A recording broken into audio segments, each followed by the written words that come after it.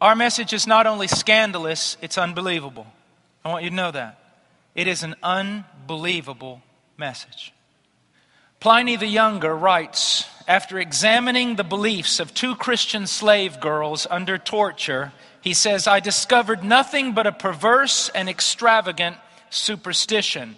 In the dialogue, Octavius, by Minucius Felix, he derides the Christians, saying their ceremonies center on a man put to death for his crime and on the fatal wood of the cross. He goes on to say that Christians put forward sick delusions, a senseless and crazy superstition.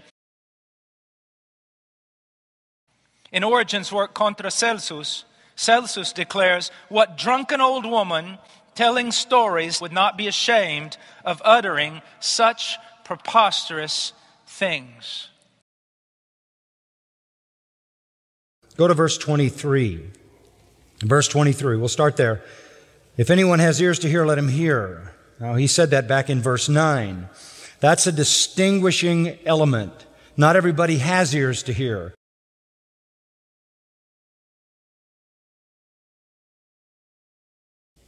And what distinguishes you? You have ears to hear. What happened at your salvation was the Lord opened your spiritual ears, right? And all of a sudden the Word of God took on new meaning, and you began to hunger for it and long for it like a baby desires milk, as Peter puts it.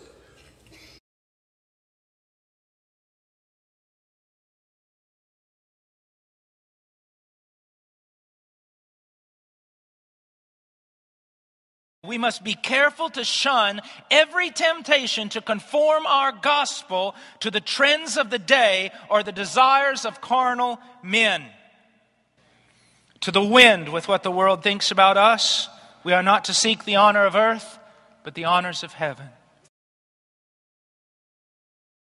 Look at what's being done in evangelicalism. Just open your eyes and look at what's being done. Find out about the culture. Find out about the culture. Find out about the culture. Do everything you can. Look, stop worrying about the culture. Find out about God. Find out about Scripture. Find out what God says in the Bible and just do it. Do what He says, because it's a lot easier to get a tattoo on your arm. It's a lot easier to look cool. It's a lot easier to open up a coffee shop than it is to fast for 2 weeks till the power of God falls down on a place. Or study Scripture 8 hours a day until you think your brain is going to melt. But that's what men of God do. That's why we're called men of God. We love people, but we know the best way to help people is to spend most of our time with God, so that when we walk out among the people, we have something to say to them. Not, the latest poll says this. In a sense, the gospel is so far-fetched that its spread throughout the Roman Empire is proof of its supernatural nature. He was born under questionable circumstances to a poor family in one of the most despised regions of the Roman Empire. And yet the gospel claimed that He was the eternal Son of God who was conceived of the Holy Spirit in the womb of a virgin. He was a carpenter by trade, an itinerant religious teacher with no official training, and yet the gospel claims that He surpassed the combined wisdom of the Greek philosopher and the Roman sages of antiquity. He was poor and had no place to lay His head, and yet the gospel claims that for 3 years He fed thousands by a word, healed every manner of illness among men, and even raised the dead.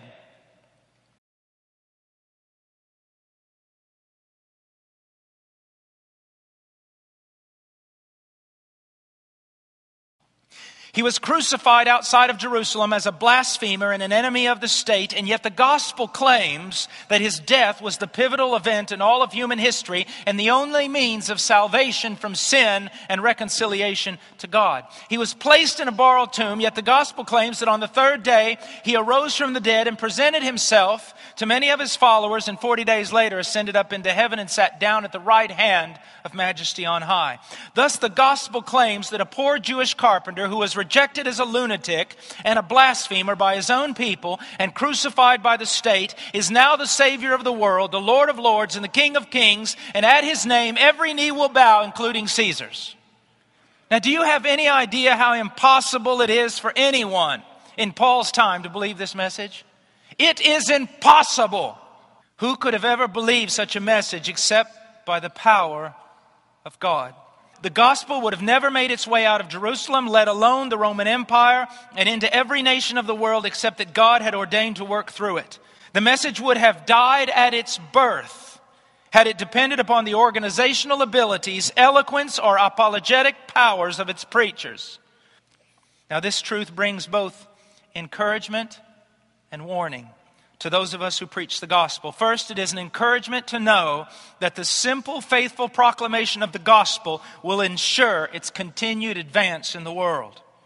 Secondly, it is a warning to us that we not succumb to the lie that we can advance the gospel through brilliance, eloquence, or clever church growth strategies.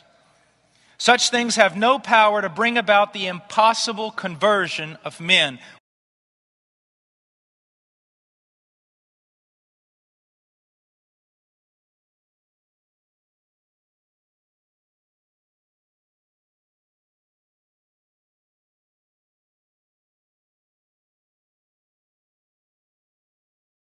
This giant of a man walked in, and he sat down on the front row, the saddest human being I've ever seen, about 65 years old, but just, I mean, huge.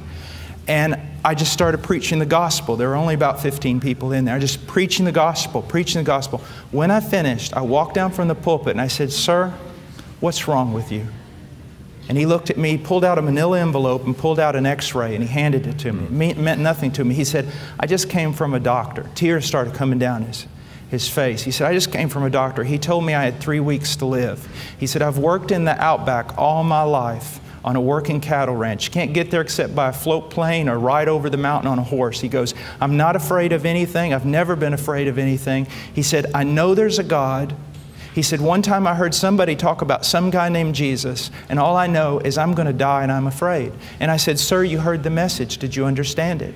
And he said, "I understood it. Of course, anyone could have understood it." And then he said this. He said, "But is that it?" What would most evangelists in America have done at that moment? "Sir, would you like to pray and receive Jesus?" I said, "Sir, this is the way it's going to be. I'm supposed to leave tomorrow. I'll cancel my plane. And here's what we're going to do. We're going to sit down with the Scriptures and we're going to go over them until either you're converted and I go home or you die and go to hell." And we sat down with those Scriptures. What am I to do? Can I create the world? Because that's what conversion is. God speaks into darkness and there is light.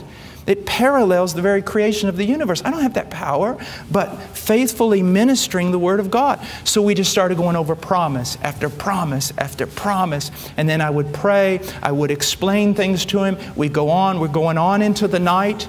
And then we came back finally and I said, "Sir, read John 3:16. And I'll never forget that Bible was on his legs like this and his big old hands were down there. And he goes, "Well, we read that." And I said, "I know we read it." I said, "Just read John 3:16 again." And after hours, he went like this, and I'll never forget. He looked down there and he said, "Okay, well, for God so loved the world." And then all of a sudden he goes, "I have eternal life. I believe. I see. He died for me. I am saved. I'm saved. I'm saved." And I said, "How do you know you're saved?" He said, "Haven't you ever read this verse before?" That's what we call the illuminating work of the Holy Spirit.